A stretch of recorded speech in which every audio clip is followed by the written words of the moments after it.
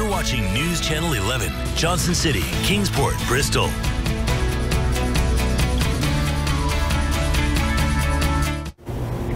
Now at 11, unanswered questions about the Bristol, Virginia police officer who is charged with murder.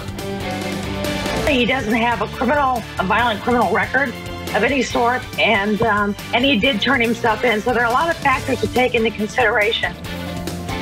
I'm Ansley Daniel in Bristol, Virginia. I spent the afternoon going through documents for the case, but not everything we requested was released. I'll tell you why coming up in a live report.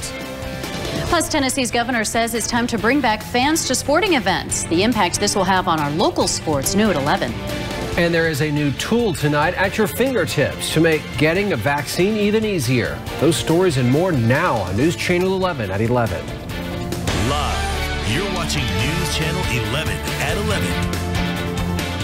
There are unanswered questions tonight after a Bristol, Virginia police officer was charged with murder. Good evening, I'm Josh Smith. I'm Sarah Diamond. Police say the officer shot into a car and killed a man on March 30th. Right after the incident happened, it was in a motel parking lot. Virginia State Police said the suspect, Jonathan Kohler, sped toward officers and they responded with gunfire. Virginia State Police yesterday seemed to clarify, saying Kohler actually backed up his vehicle, then pulled forward to exit the parking lot.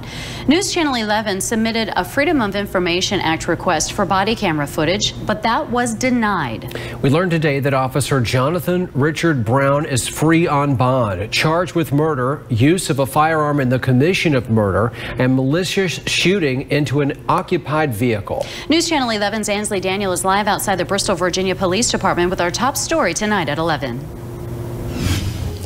Josh and Sarah, we spent the afternoon going through court documents for this case, but not everything we requested was released. So we kept digging and asking why some information was just not available.